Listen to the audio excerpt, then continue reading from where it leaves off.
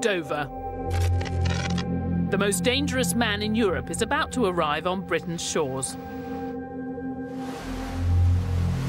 His preachings are so incendiary, he's been forced out of his native country.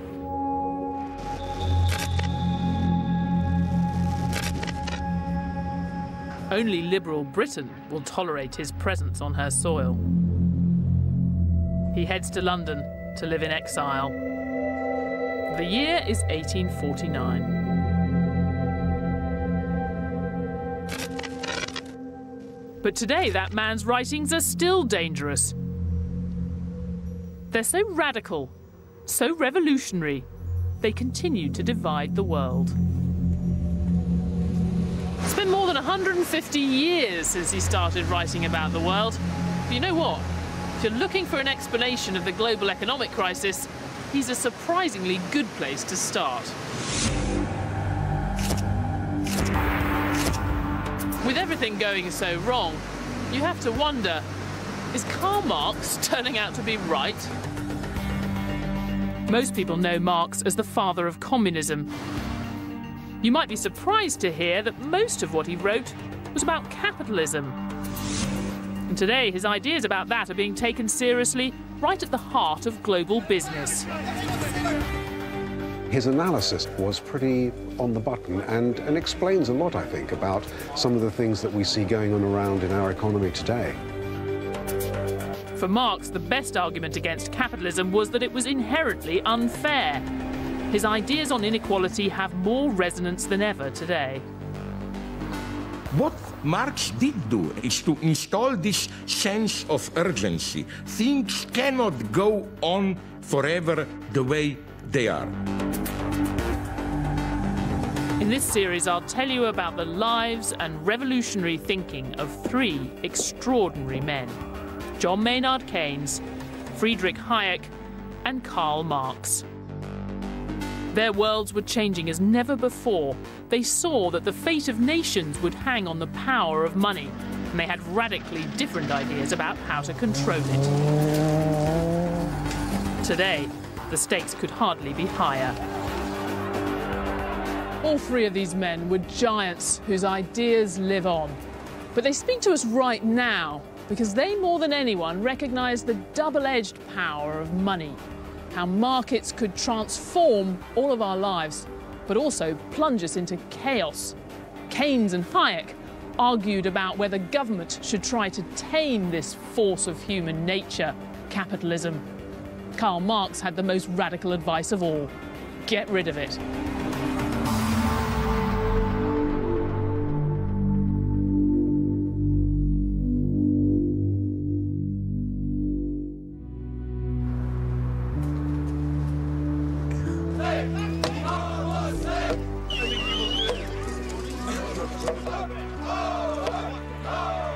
In 1989, Karl Marx's reputation lay in ruins.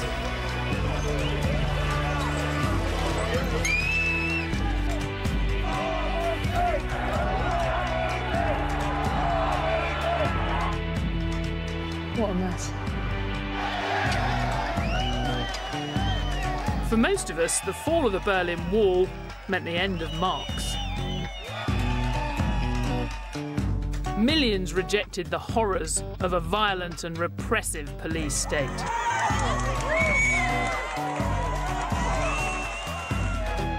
And because the communist countries claimed Marx as their inspiration, his ideas were cast aside as well. When this wall came down, I was just studying economics at university. Back then, we knew, or we thought we knew, two things about Marxism, communism. One was it hadn't delivered freedom for the workers, quite the opposite. The other, just as bad if you're an economist, is it hadn't delivered prosperity. The communist approach to the economy just hadn't worked. While the free market West took great strides, the communist planned economies had been left behind. Marx's reputation as an economist was in shreds.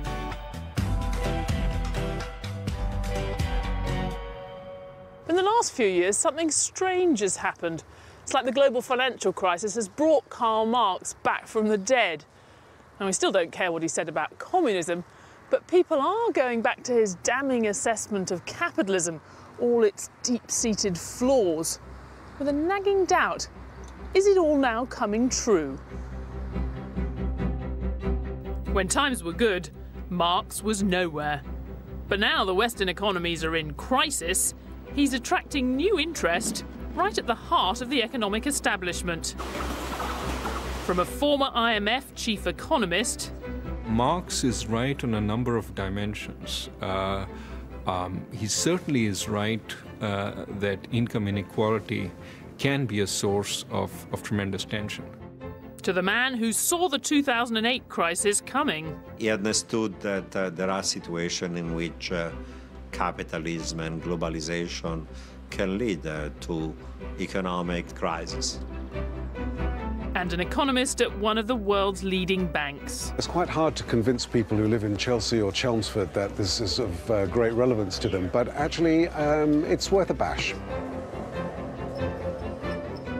Anyone in Chelsea or Chelmsford who thinks Marx is only about communism is in for a shock. It's what he said about capitalism that rings so true today.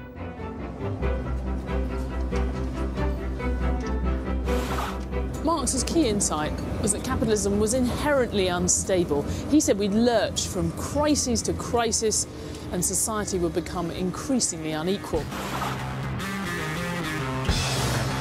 Marx divided the world into bosses and workers. For him, they would always be at odds, and that battle was a recipe for crises. To make profit, bosses squeeze what they pay workers. The crisis comes when workers then don't have enough money to buy what bosses are trying to sell them. Now, for decades after World War II, that looked completely wrong. We had years of stable growth, and the workers were taking a larger and larger share of the pie. But not anymore.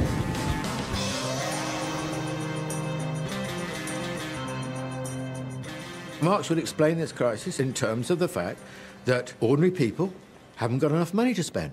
Why haven't they got enough money to spend? Because there's been a big redistribution over the last few decades away from ordinary people towards capital, towards wealth.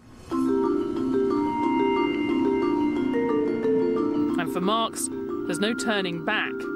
He thought there were laws of motion running through human history. Capitalism would produce bigger and bigger crises, and then it would collapse.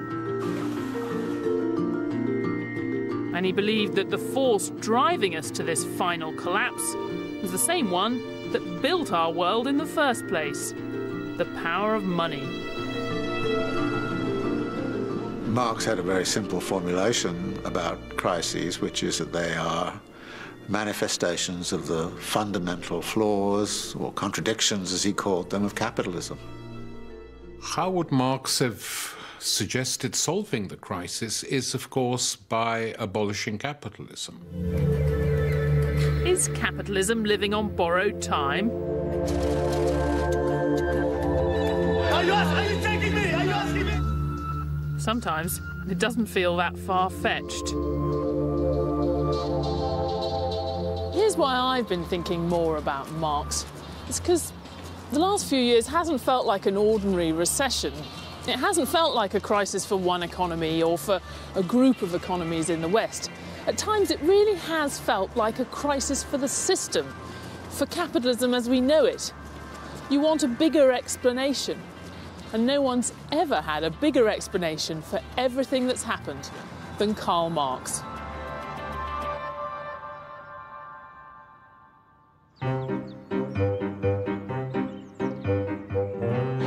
Capitalism's most implacable critic was born in the picture postcard town of Trier, in what is now southwest Germany. Today, his birthplace makes its own contribution to the local economy. It's a big draw for tourists.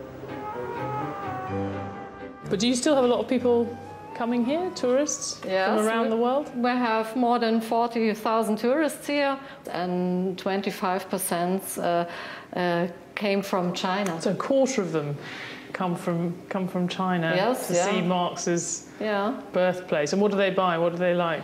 Do you like the red chocolate? The Karl Marx chocolate. Yes. Maybe I should get some of that as well, actually. And the wine. Marx's father, Heinrich Marx, he had a vineyard nearby Trier.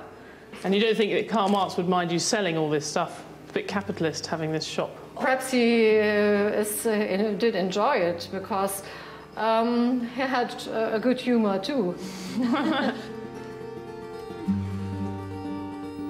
The man with the big theory about our world had big dreams right from the start. When he was 17, Marx had to write an essay about picking the right career. He said the best position in life was to serve all of mankind, so your deed would live on perpetually at work, and over your ashes would be shed the hot tears of noble people. I wonder, would that young man, that rather grand young man, be surprised to hear that his first home had been turned into a museum? Probably not. But for all his ambitions, Marx was hardly a model student. When he was at university in Berlin, he earned a reputation as a radical thinker. Marx comes across as a young man, as this sort of energetic, fiery, hairy figure. He was known as the wild boar, or the Moor, which sort of points to his sort of Levantine complex. He was full of ideas, he was full of debate, he liked big drinking sessions and then deep philosophical debate about the nature of Christ and German Romanticism and politics. By the time he was 24, Dr. Marx was a bit of a Renaissance man. He was an expert in law, philosophy, you name it. In fact, the only thing he didn't know much about was economics.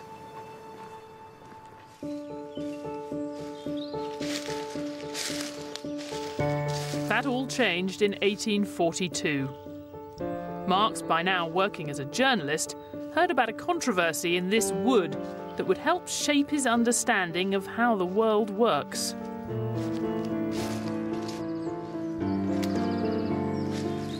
Peasants taking sticks from the forest floor to use as firewood were being prosecuted for theft.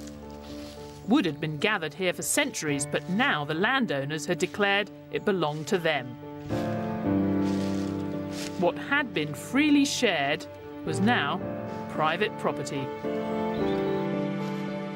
You could say that thinking about this question turned Marx into an economist, but that wouldn't really capture it. He came to think that economics, the nature of economic relationships between people, were at the heart of absolutely everything.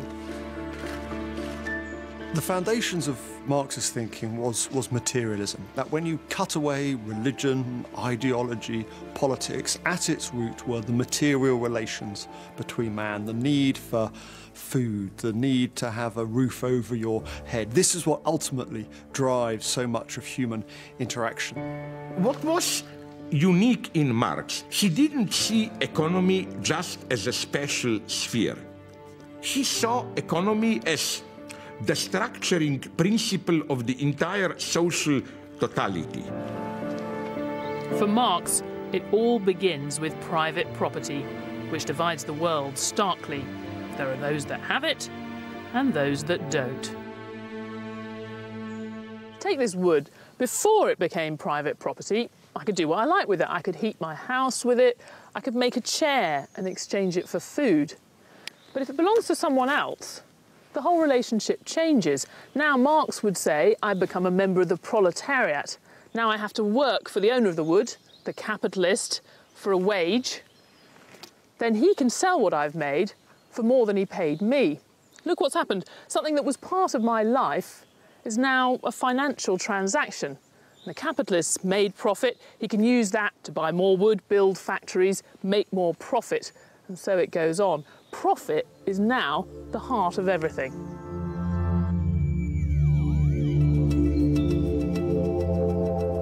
So there you have it, the Marxian view of capitalism, or the gist of it anyway. If you want more, you'll have to wade through hundreds of pages of Marx for yourself. The key point for us, is that driving force of capitalism, the need to earn more and more profit, well, Marx thought that was also a recipe for constant crises. So Marx would say you could trace the roots of the crisis we're in today right to the very heart of capitalism, to its need to generate profit.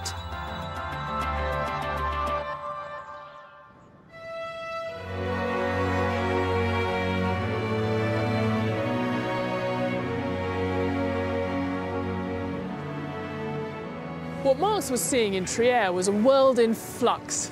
Feudalism was on the way out. An entirely new way of doing things had arrived.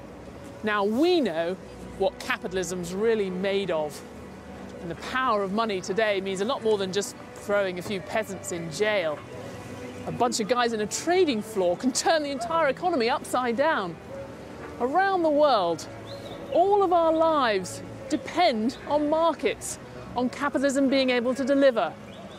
If Marx is right, if it's fundamentally flawed, well, that's a really big problem.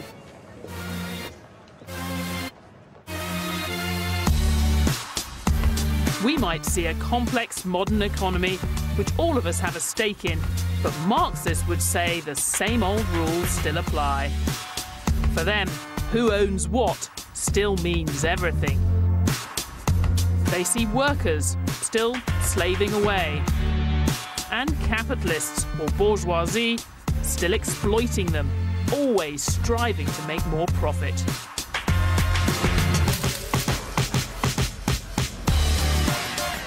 In Marx's world, any capitalist that doesn't seek maximum profit is soon replaced by one who does.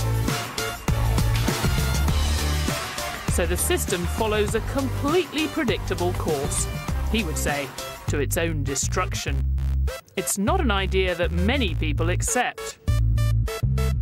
He was completely wrong, including the idea that capitalism was merely a phase and contained within it the seeds of its own destruction. That's not the case. Well, everything is bound to collapse if you wait long enough. I mean, the Earth's going to, be sucked into the sun someday, You'd be forgiven for thinking the total collapse of capitalism sounds a little implausible. How could seeking profit be so disastrous when it's done such amazing things? Just look at how we eat under capitalism. We get fresh fruit flown in from all over the world. We can choose from 700 types of breakfast cereal. We have enough of it, and it's all safe to eat. This incredible plenty and the technology it depends on didn't come from the state. It's what happens when you let capitalists compete for profit. They didn't do it for our benefit. They did it because it made them rich.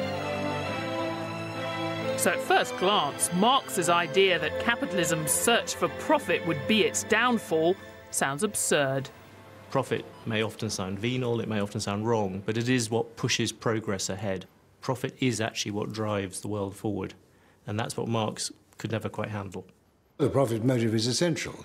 After all, what is the profit motive? It's just a way of achieving a better society by people wanting to better their own individual lot.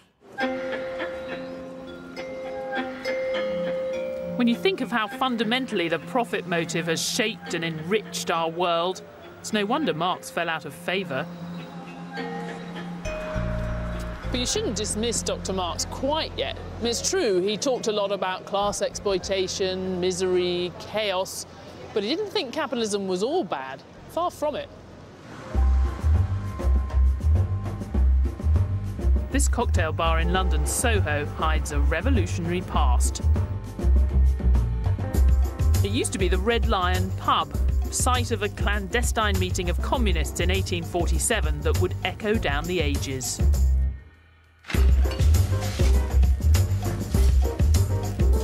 It was at that meeting that they commissioned Karl Marx and his sidekick Friedrich Engels to write one of the most incendiary pamphlets of all time, the Communist Manifesto.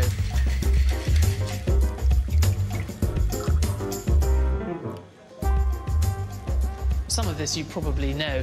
The famous opening line, "A spectre is haunting Europe." And of course, the end, about the workers having nothing to lose but their chains. They have a world to win.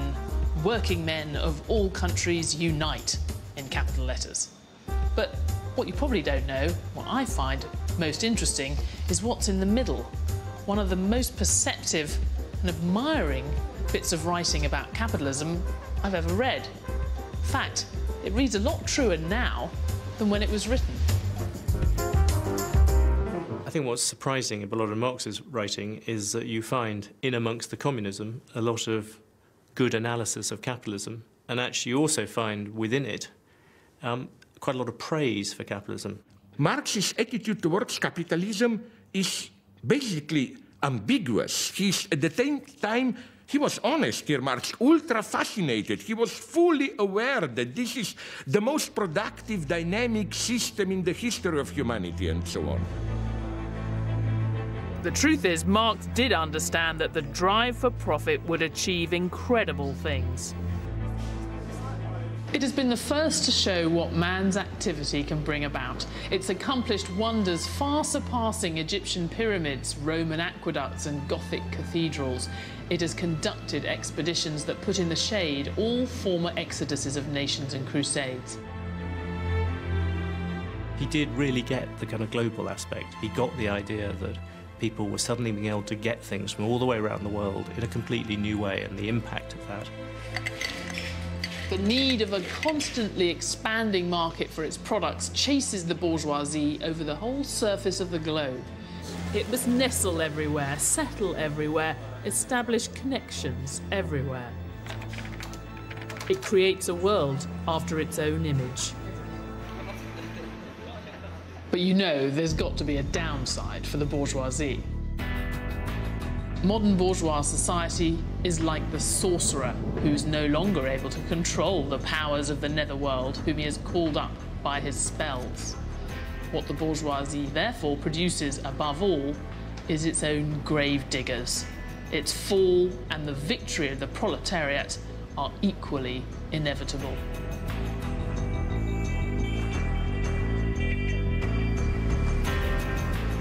It's stirring stuff, but it does raise a bit of a puzzle. How can Marx think the capitalists, the bourgeoisie, are so brilliant and yet so doomed?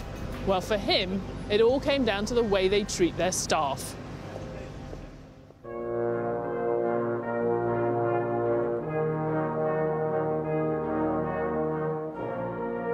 To understand Marx's analysis of crises, we have to first understand the capitalism that he knew.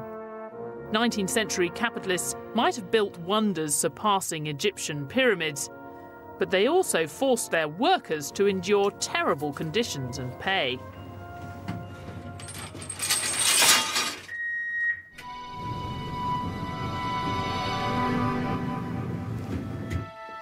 The Industrial Revolution and all the incredible achievements that followed were made possible by coal miners.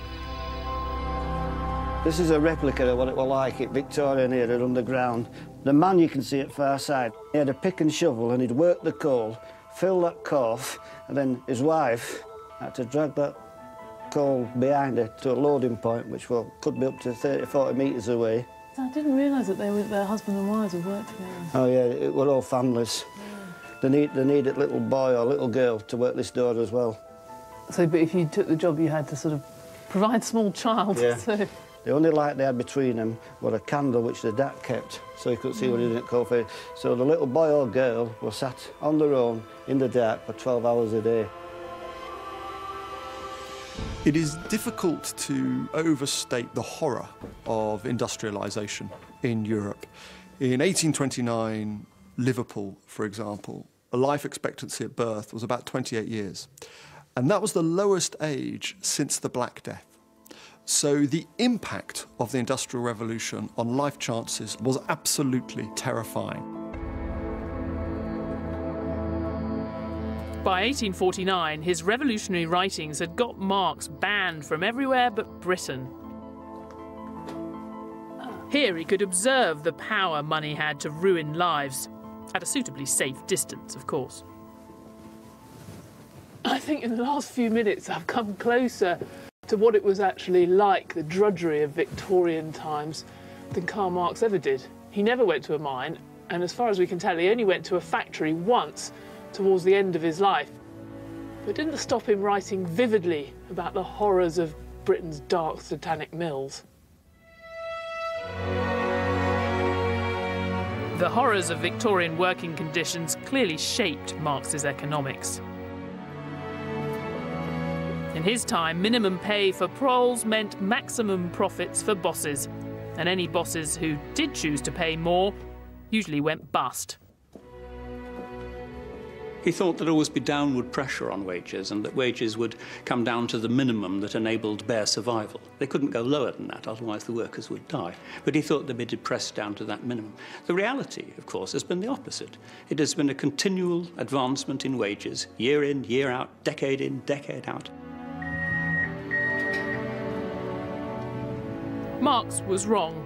He thought it would all get so bad the workers would overthrow the system. Yet even as he was writing, reformers were beginning to get rid of the worst employment practices. Capitalism got kinder, not nastier. But the idea that the competing interests of bosses and workers would cause crises, well, that does seem relevant today.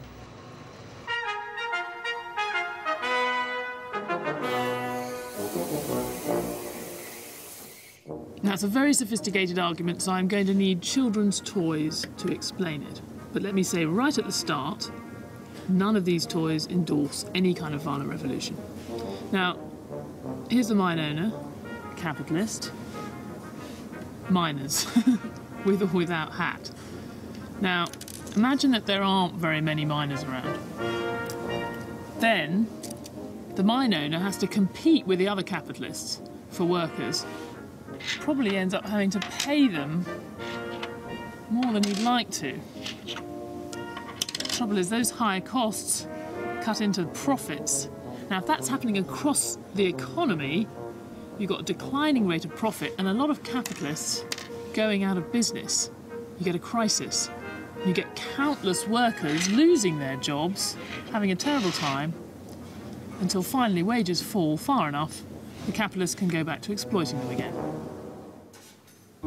So, high labour costs are bad for business. But what makes the collapse of capitalism inevitable for Marx is that the bosses are in trouble even when they have things their own way. Now imagine the opposite situation. You've got loads of workers, all of this lot competing for a single job. Then, well, no wonder he's smiling. The capitalist only has to pay the workers the bare minimum. This bucket is what Marx would have called the industrial reserve army of the unemployed. As long as that's full, this lot can keep paying very low wages and keep making profits. Except, in the end, there's a problem. Badly paid workers don't spend very much, and not very much spending in an economy is not good for business. You get another crisis, more capitalists going bust, and this crisis is going to be harder to fix. So you can see why Marx thought the capitalists were in trouble no matter what they do. They never want to pay the workers more money. They always need to make more profit. But in seeking out profit, they end up eroding the basis on which it's made. They've forgotten, if you like, where their money ultimately comes from. The punchline, as ever with Marx, is that capitalism is doomed. So that's how problems with wages can cause crises, at least in theory. But how is any of that relevant to right now? A Marxist would say that little parable with the toy men tells you everything you need to know about the financial crisis we've just seen. In fact, they'd say you could explain the last 40 years of world history entirely in terms of capitalism's desperate need to have the advantages of a ready supply of cheap labour, but none of the costs. And you don't have to take my word for it.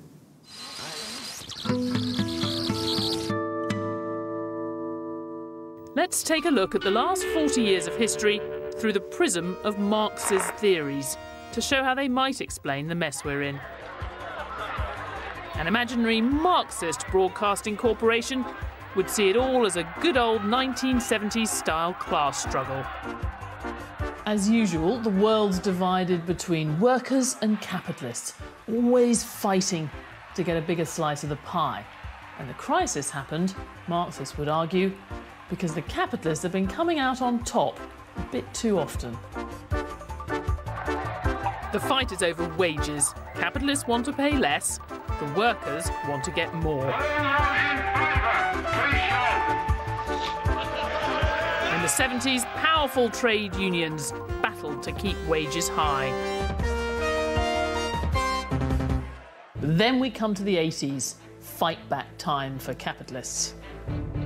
There she is. Look, can you see her now? Marx would have seen Margaret Thatcher and Ronald Reagan as acting purely in the interests of the capitalist bosses. It was their governments that helped business by getting rid of the obstacles that made it hard to cut wages. The violence and intimidation we have seen should never have happened. It is the work of extremists. It is the enemy within. If they do not report for work within 48 hours, they have forfeited their jobs and will be terminated. End of statement. So for the Marxist Broadcasting Corporation, the capitalists won in the 1980s, and they kept on winning. The guaranteed high wages and job security that workers had enjoyed until the 70s had gone. And downward pressure on wages started to lay the seeds of the crisis we see today.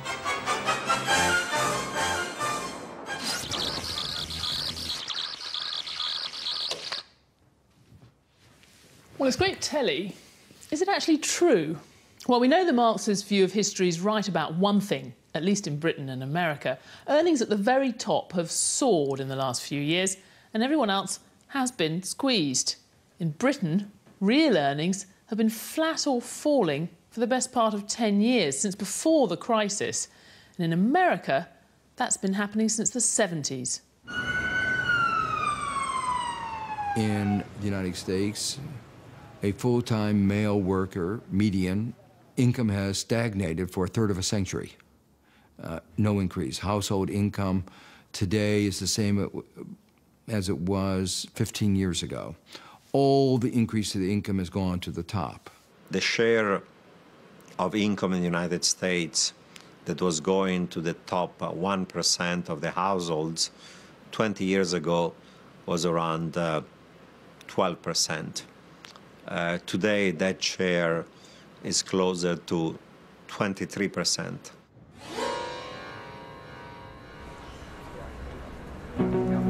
Things haven't gone that far in the UK, but inequality is certainly creeping up the agenda. So have the greedy capitalists been picking the pockets of the workers? So why do I think all that money's been flowing to the top? Well, I don't think it's a big conspiracy, but there have been social and political changes that have made a difference. We used to have really big unions. We used to have very high tax rates on rich people. And we had social norms. It just wasn't done for the people running a bank to take a huge chunk of the profits for themselves. Those things help keep a lid on inequality. We don't have them anymore.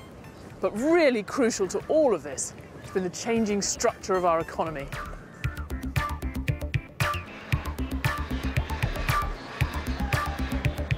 A lot of it's down to new technology.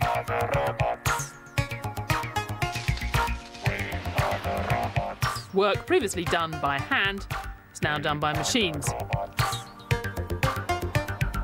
With fewer workers needed, there are more competing for every job, meaning bosses can pay them less. But perhaps the most significant factor is globalization. With falling barriers to trade around the world, global business has gained access to a giant new pool of cheaper labour. that you have brought into the market now millions and millions of new workers in China, in India, in other parts of Asia, in parts of South America, Brazil, for instance. So that process has transformed the capital-labor ratio on a global scale.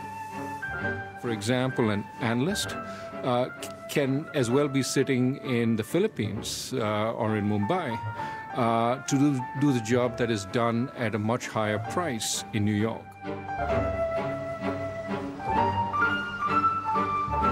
Many workers in the rich countries are now competing with an industrial reserve army running into the billions.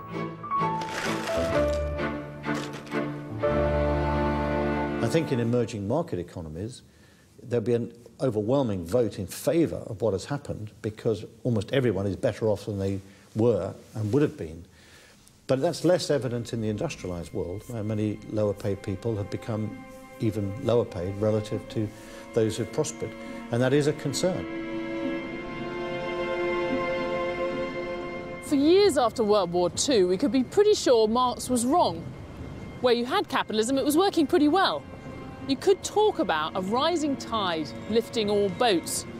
But you look at the global economy today, I think you see a capitalism that Marx would recognise. It's lifted hundreds of millions out of poverty in China, but for most ordinary people in the West, the system's not working at all. For them, capitalism's not coming through on its side of the deal.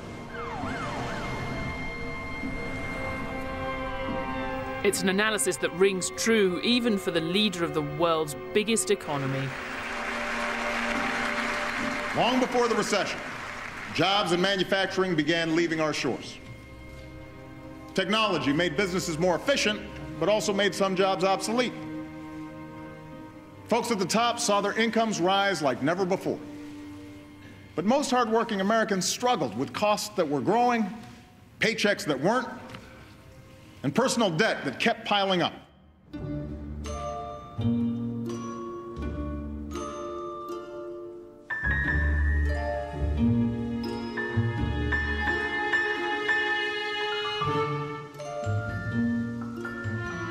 Marx would say this squeeze on wages was the root cause of the huge economic crisis that we've been living through.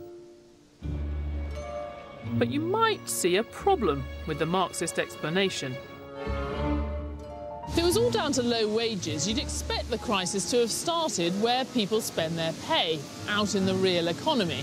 One way or another, that is how most of the recessions since the war have got started. But this time, it wasn't the high street that sank the city, it was the other way around. The explosion that rocked the global economy in 2008 was detonated deep inside the banks. So how would Marx link low wages to troubled banks? The answer is, he saw capital as endlessly adaptable. It could solve one problem, low wages, but only at the cost of creating another. Remember, Marx didn't underestimate capitalism. He thought it was fundamentally flawed. He didn't think it was stupid. If large parts of the population weren't being paid enough to support demand, well, he wouldn't have been at all surprised to hear the capitalists had come up with a brilliant solution, the credit card. Let me see wine.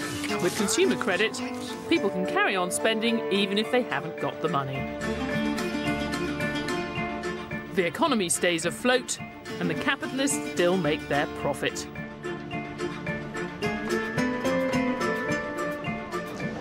So credit provided an answer to all of capitalism's woes, but only for a while. Remember, Marx thought the system was fundamentally flawed. They might be very clever, these capitalists, but now more than ever, they were living on borrowed time. Baby, your ship is coming. As we know, it went well beyond credit cards. What ultimately brought the crisis to a head was the billions borrowed on mortgages. People thought the value of their house would keep going up forever. Housing credit is beautiful because if your house price is increasing and you're borrowing against the increase in value of your house, you don't feel you're borrowing your way into debt. But of course you are. In America, it happened on a massive scale. There, as we know, the capitalists were getting richer and richer. They couldn't spend all of their extra money. Driven, as ever, by the desire to make more profit, they lent it out in riskier and riskier ways. The name given to this lending might well be familiar. Subprime. What we did is, as the incomes of most Americans were stagnating or even declining, we said, don't let it bother you. Keep spending as if your income was going up. And they did that very well. I mean, who would oppose it? The banks who are making money? The households who are getting their house? The politicians who have happy constituents? I mean, there is nobody who's going to be unhappy in this process until it collapses. And we all know how it ended. In retrospect, it seems obvious. Lending to people who couldn't afford it wasn't a lasting solution to anything. It led to a housing bubble which burst, threatening some of the world's biggest banks. And thanks to our integrated world, what started in the United States spread and infected the entire system, causing a global recession. So here's the Marxist explanation for the crisis we've just seen. You've got a global economy with businesses getting better and better at squeezing wages and pushing up profits. But there's a problem. They're producing a lot of stuff that the workers can no longer afford, and a lot of profits looking for a new home. The global property bubble provided an answer to both those problems. The system was kept afloat on a mountain of debt, but it was only a matter of time before it all came crashing down. Capitalism's only ever as strong as its latest temporary fix. It's an extraordinary tale, and a lot of people would say it's completely wrong.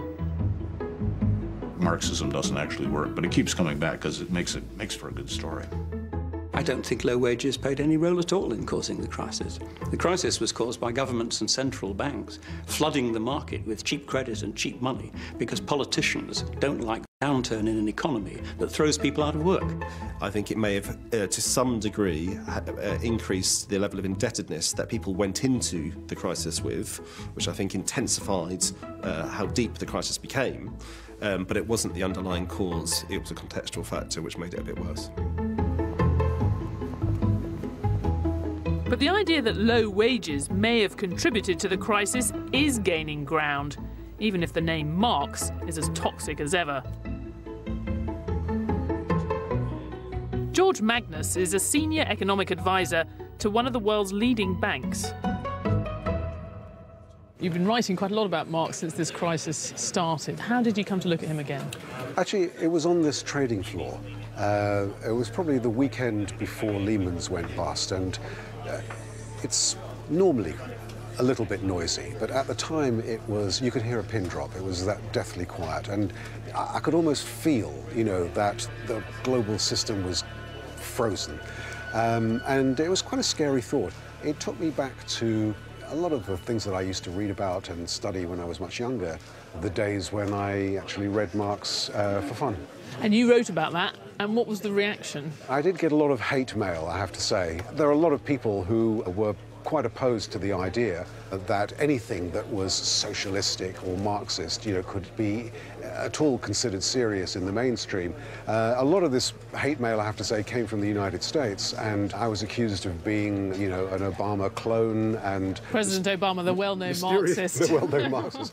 Very mysterious forces. So there was a lot of negative reaction from, I think, people that probably predictably, you know, had already tied their own ideological colours to the mast. But the people who do find value in Marx aren't necessarily going to follow him all the way.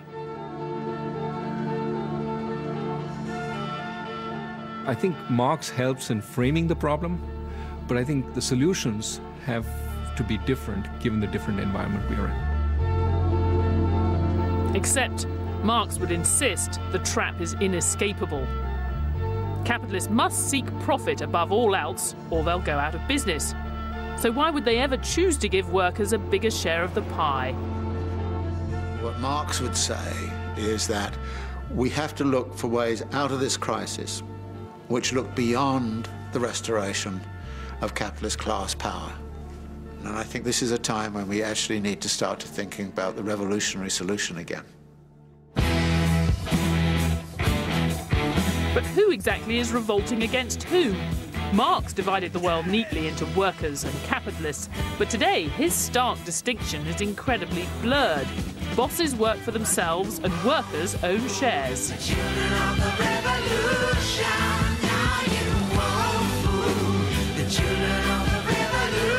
In our modern world, enough of us do have a stake in the system, whether mobile phones or pension plans, to stave off talk of armed revolt.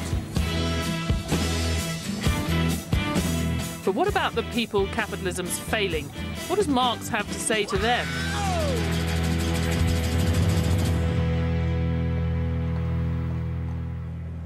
It's really amazing how well Marx seems to understand our world, where we're more interconnected than he could ever have imagined, and where all the faces of capitalism, good and bad, are now on display in pretty much every corner of the globe. But he was the one who famously said it wasn't enough to interpret the world.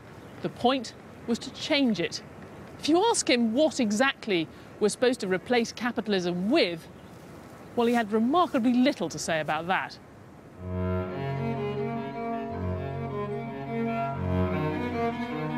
As Marx entered his final years, he seemed quite content with the way things were. He'd been poor for a lot of his life, but by 1856 he had enough money to move to London's suburbs. The young firebrand now looked like part of the establishment. He would spend his day walking around Hampstead Heath. He would worry about personal finances. He would worry about his daughters and the expense of their piano lessons. I mean, he lived a remarkably bourgeois life in many ways. In his later years, Marx was the world authority on the revolution, but he didn't seem to be in a hurry to make it happen. Young, hot-headed socialists from around the world would come to North London to pay their respects, win his support. Mr. M seemed happy to watch and wait.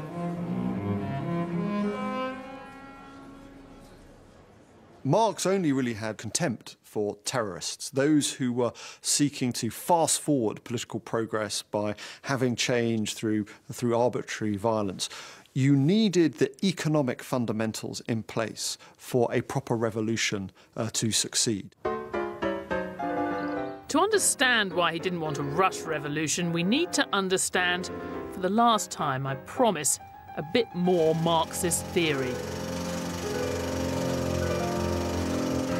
As usual, he had a grand analysis of the history of the world.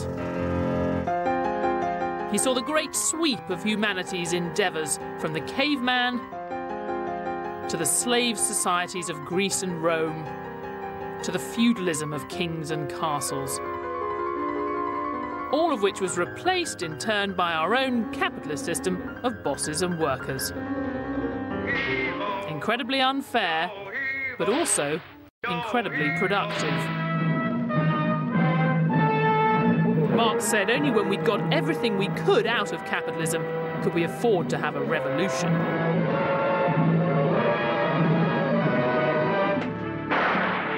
In his words, the knell of capitalist private property sounds. The expropriators are expropriated, all to be replaced by more or lless nothing. Irritatingly, there's next to no alternative laid out.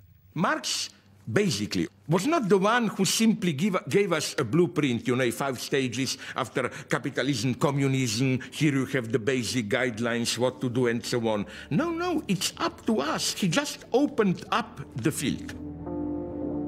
Is there an alternative to capitalism? I've no idea. Well, I suppose there could be all kinds of alternatives. Dead silence, starvation, or the end of the world or anything. I simply have no idea if there is an alternative. It doesn't occur to me. It doesn't seem to me to be important. It's like saying, is there an alternative to weather?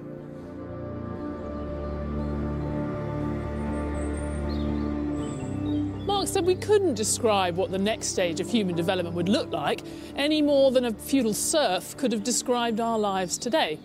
To which you might say, fair enough. Except you might also think it was pretty telling. After all, nobody else has been able to describe a convincing alternative to capitalism either. I think he would have written a lot more had he lived 10 years more on what a socialist republic would look like. And who knows, but that might have saved the world a lot of bother.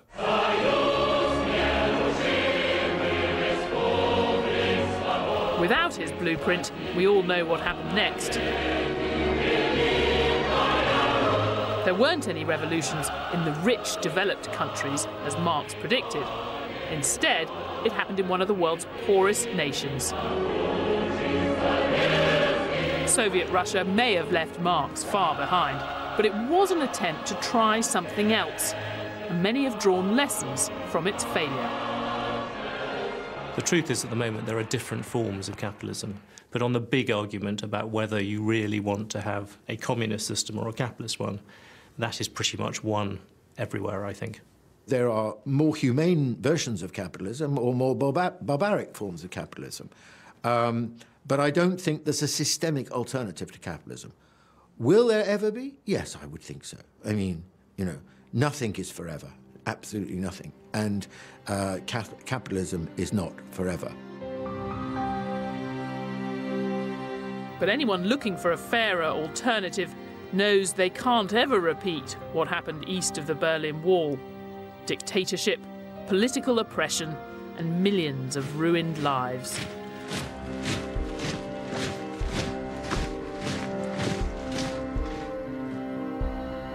From 1945 till 1989, this was the main remand centre for political prisoners in communist East Germany.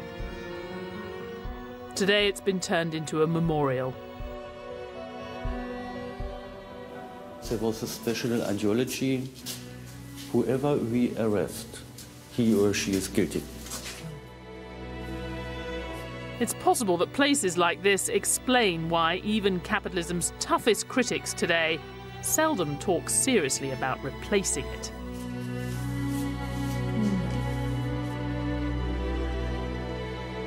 You can see with all these protests in Europe, Greece, and so on. I was in Spain, in Greece, asking always the same question. Okay, what do you want? Apart from some purely moralistic answers, I didn't get any good concrete proposals. You know, answers like, money should serve people, not people serving money. My God, Hitler and everyone would have agreed with this, I'm sure. You would have thought that with this implosion of the banking system at the heart of the capitalism in the United States, as well as the United Kingdom and so on, there would be a huge rush to Marxism and extreme socialism. That hasn't really happened. It is quite surprising, and I'm very pleased. But if memories of this place do fade, could there ever be an alternative to capitalism? Or should what happened here be a lesson for all time? If someone wants to seek an alternative to capitalism, and they're saying, by seeking that alternative, that capitalism is a system rather than a fact of life. And they're saying that, for instance, that human nature can be altered. Fundamentally, they're revealing themselves as a utopian. And the problem with utopia is that it can only ever be approached across a sea of blood, and you never arrive. This is my big mantra when we leftists are accused of utopians. Maybe, but the only real utopia is to think that with some cosmetic changes, things can go on indefinitely the way they are now. Arise, from your slumbers, arise, ye criminals of want, for reason in revolt now thunders, and at last ends the age. Marx died in 1883. In a speech at his grave, his longtime friend and collaborator Friedrich Engels declared his name and work will endure through the ages. For most of the 20th century, his name did endure, though usually for all the wrong reasons. But now it's the 21st century. What can this long-dead Prussian really say to us?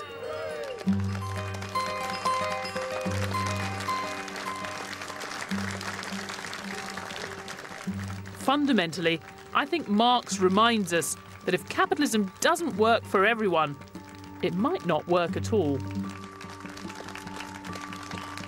When you look at what's happening, the pressure on wages, can you understand why people are sort of looking again at some of Marx's analysis? Yes, the big picture, the workers versus the capitalists. And there's no doubt that there have been significant changes in inequality and in the distribution of income, which make you pause about the benefits of the development of output and prosperity that we've seen. I don't think you can afford to believe that the benefits of a market economy and bringing prosperity will be there unless there is a collective commitment to keep the system going. And that does require people to believe that everyone will benefit in the end. I think some of the ugliness of capitalism that he saw in the 19th century seems to be reappearing in the 21st. And in a way, we have to keep our perspective on this. Health conditions are much better. Living standards are starting from a higher level. But it is still the case that things aren't the way they ought to be, and they're not moving in the way they should be. But let's face it, Marx wasn't just talking about tweaking the system. He had a much grander claim than that. Did Marx change the world? Of course he did. And after that funeral, people did weep hot tears at his grave, just as his 17-year-old self would have wanted. Probably many more lived to curse his name. But there's no getting around it. Capitalism's still here. Marx was right to see capitalism as inherently unstable and often unfair. Keynes and Hayek saw that too, but Marx was the first. And unlike them, he didn't think we should find a way to live with it. He said capitalism would bounce back from crises and reinvent itself, but in the end, a compelling alternative would appear, and capitalism would collapse. For all that rings true now in Marx, on that he seems to have been dead wrong. Maybe he did underestimate capitalism. He certainly overestimated the opposition to it. I think the system needs to reinvent itself now, again. If it can pull that off, we'll be talking even less about Marx a century from now. But the last few years have left capitalism with plenty to prove.